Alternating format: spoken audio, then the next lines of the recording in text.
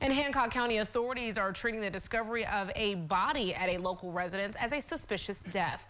According to the sheriff's office, a 911 call came in to dispatchers from a home on Township Road 205 around 6 this morning.